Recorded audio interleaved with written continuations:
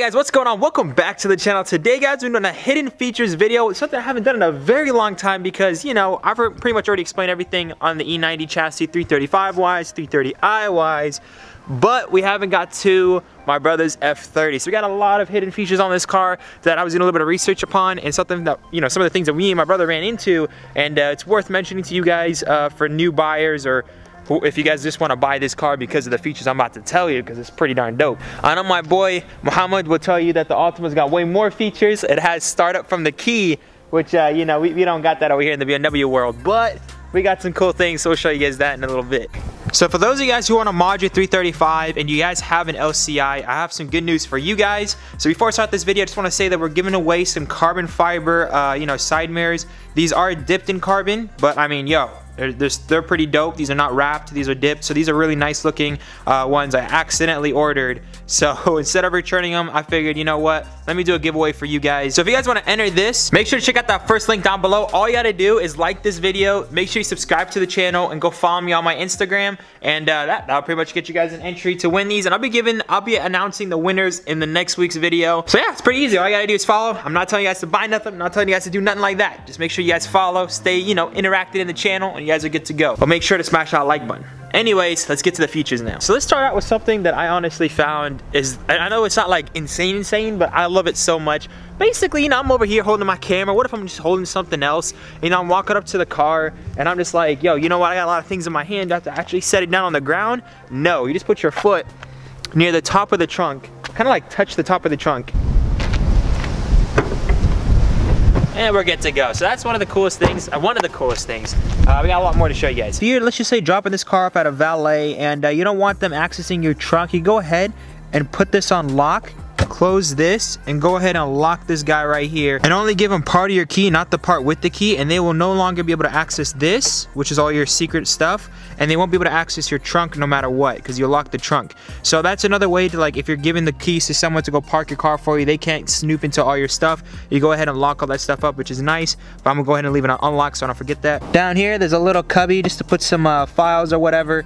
I really didn't notice that until I kind of looked, like I had to go kind of low for that. I bet you guys, many guys don't know this, but if you come to the passenger side and you're looking for a cigarette lighter, there's one in the center console, and there's actually one down here, which is kind of crazy. So you can actually plug in a cigarette, you can plug in, you know, a cigarette lighter, whatever you want to do, more auxiliaries, more USBs, whatever. It's right down here. You can drag and you can kind of tuck in the USB cables to like right here so anyone can use it. So it's kind of crazy they kind of kept it hidden. But yeah, I would have never known about that if I didn't actually look that one up. Since we're on the topic of cubbies over here, if you guys come over here, I bet y'all didn't. Okay, so I probably some of you guys have noticed this, but I don't know if you guys have actually opened it, or some of you guys who are new to this car, you can put a phone in there. Like if I actually grab my phone, I can put my phone in there and straight up shut that baby up. So that's kind of crazy. You can put whatever you want in here. I don't know if you want to put like your registration, because you know, as BMW drivers get pulled over a lot. You can put whatever you guys want to put over there, but maybe some lawyer papers, whatever. A lot of things you guys can put in there. But let me go ahead and show you guys something that I found really cool. That's something that I know my E90 does not have, and that's the fact that this car can play DVDs. And I'm serious. And the reason why I'm choosing 17 again, guys, is because he had an Audi R8 at 17, and I think that's kind of crazy, and that was always a dream of mine. So while we're trying to relive dreams up in here, and you know, we're hoping one day we'll get an Audi R8, in the meantime, we'll always put this movie inside, you know, our DVD player, because this car has it. Let me show you guys how that looks. So once your DVD is running, you're just gonna go ahead and go back to your menu. You're gonna go ahead and go up here to multimedia, CDs and DVDs. And I think it's reading the DVD right now, and there we go. Actually started up the DVD. I'm gonna go ahead and raise the volume up. And this will not work if your car is in motion. So you have to make sure you're in park, and this feature will work. I'm gonna go ahead and skip all this. And by the way, this will go out. You can take off the dynamic stuff over here. I'm just gonna leave it there because that's my brother's settings. I don't wanna mess with that. But you can have this full screen, of course. Discipline in need of correction. Which is why I intend to start with the worst school in the country. Yeah, so if you guys have a lot of people in the house and you're like, yo, I don't want to sit with all these people, you're like, and the sound system in the house is garbage, just go ahead and jump in your car, watch a movie, you got surround sound all the way across, you can definitely feel engaged, but just make sure you don't put your car in drive because it'll cut it off. But there is actually a mod for that. There's actually a way you can actually remove that safety feature and you can drive while watching a movie. I don't recommend that because that's kind of crazy. You keep your eyes off the road, which is definitely unsafe. But yeah, well, if you're waiting for somebody or you're doing Uber or something, I guess in a BMW, while you're waiting for somebody, you can watch a movie. I think that's kind of cool. Why not? It's a nice little touch. Alright guys, this is kind of a neat thing right here, which is the DSC. A lot of my friends try to whip this car around just by clicking this button. If you guys click this button once, what happens is you have traction control off, and it'll say traction control is, you know, reduced, but it's not completely turned off. So the way to turn that off, you just have to hold this down until you see the screen of red death that's telling you, yo, you're gonna die unless you know what you're doing. You're a professional like Nour Hummadi. Then you know, you'll be able to whip it around a corner and do whatever you want. You have the, you know, you have full control of your car, and it'll leave a warning there as well, so you know that your traction control is off. Never turn that off completely in the rain, because I've drifted into a curb once when I was not a professional.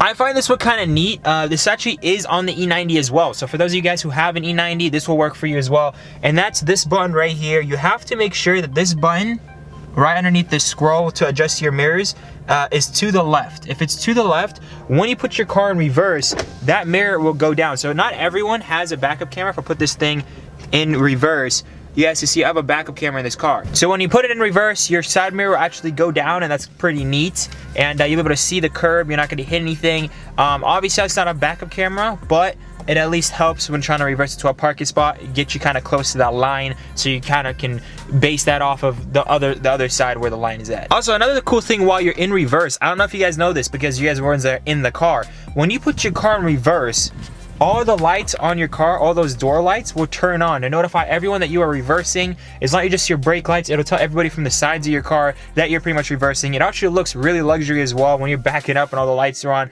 I think it's kind of dope. So if you guys want to check that out, just go outside and tell somebody to back up your car.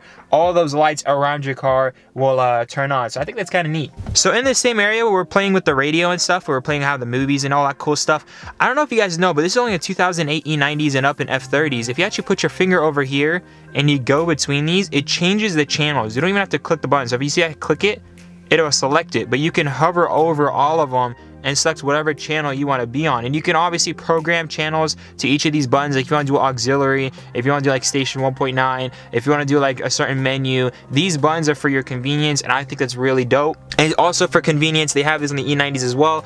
You could program these individual buttons to get into your garages, which I think is super dope.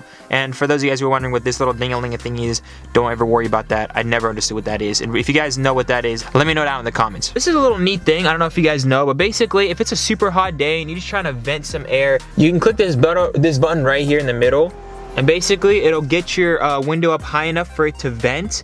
And if it's super hot and you still want it to vent, but you want the window closed, basically if you pull this up, your car actually has some venting right here. On the E90s, I don't think we have that, so on the F30s it's kind of cool. So you can leave your window partially open and still get some venting, which is, I think, pretty dope. And also up here, if you guys are having any issues with your sunroof, this is another way to reboot it. And the same thing applies to every other BMW. So if you guys are wondering if you have sunroof issues and it's like stuck in a certain position and won't go all the way back or won't go all the way forward, all you gotta do is hold down this middle button. Same way to move it up to you know, this position to vent. You just keep holding it down until it starts doing the resetting process, and it should be doing it any second now. And as you guys can see, my finger's still up on it. It takes about 20 seconds.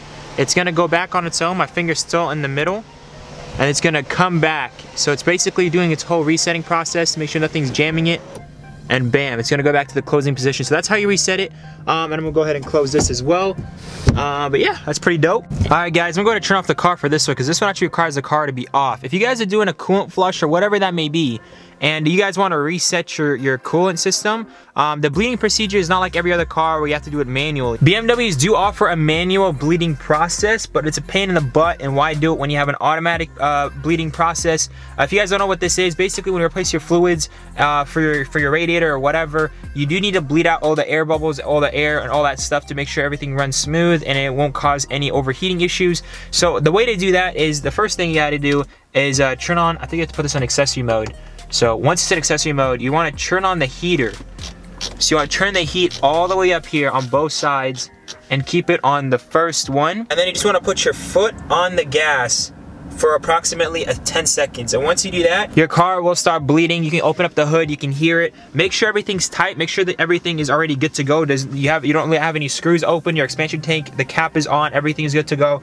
And the car will start bleeding, and it's gonna start creating pressure to get all that air out. I'm not gonna do it on my brother's car. My brother's car is about to die. The battery is bad. He hasn't really driven this car ever since we've done the repairs. You have a few more things waiting to come in to do smog, headlight, and brake. But yeah, that's how you do the bleeding procedure. That's what we did when we ended up replacing the radiator. We had to bleed the system. All right, guys. So let's just say, for example, your friends are coming over and you want the windows to roll down. You want to get some air in the car. All you got to do is hold down the unlock button, and all your windows should go down. I think I'm blocking the street over here. But yeah, all the windows, as you can see, can go down as long as you're just holding the unlock button. If you hold the lock button, it's not gonna come up unless you get it programmed. I find it kind of stupid. It's one of those things that BMW kind of did halfway, where you can unlock the windows, but you can't roll up the windows with the key. If you have the car adapter, you can program that, and you can roll up your windows, you can close your sunroof, you can do all that cool stuff. And also you can unlock the DVD system, so you can play movies on the go, which I don't recommend, but you can. And you can have like the side mirrors close in, you can have certain blink commands, you can have interior lighting commands. There's so much things you can do. It can also do a lot of resets and all that stuff. I'm gonna go ahead and get all that stuff programmed for my brother down the road, and I'll probably do a video with you guys if you guys are wondering how we can do all the coding. I'll do it with my brother, and I'll do it with you guys. But yeah, or how to roll up all the windows manually, which is really stupid. That's where the car adapter is a must for everyone that owns a BMW. Those are all the features I know as of now. If you guys want a part 2 to try to figure out a few more features for you guys, make sure to smash that like button. I'm really excited on this F30 for my brother. We have so much things planned for this car. We're trying to go full M Sport. We're trying to replace the steering wheel with an M Sport steering wheel because we're not a fan of the regular steering wheels in this car. So there's a lot of things to come, guys, and we're really excited. If you guys want to enter that giveaway, don't forget to check out that link, the first link in the description. Just go ahead and smash that like button on this video. Follow the channel, follow my Instagram. Sometimes I post on my Instagram things that I'm doing before the video even goes up. If you guys want to know what's going on with the builds before the videos are even announced, make sure to follow me on my Instagram for that. And you guys have a chance of winning some carbon fiber side mirror caps. Without further ado, guys, I'm gonna go ahead and lock my brother's car before I kill his battery completely. And we got a lot of things coming in the way for that baby. And we actually have my 335 taken apart for you guys. Some new things coming in for that car, which we're super excited about. But yeah, guys, without further ado, make sure to smash the like button. I love you guys so much, and I'll see you guys in the next one. Peace out. She got me saying, yalla, baby, I need you to see me.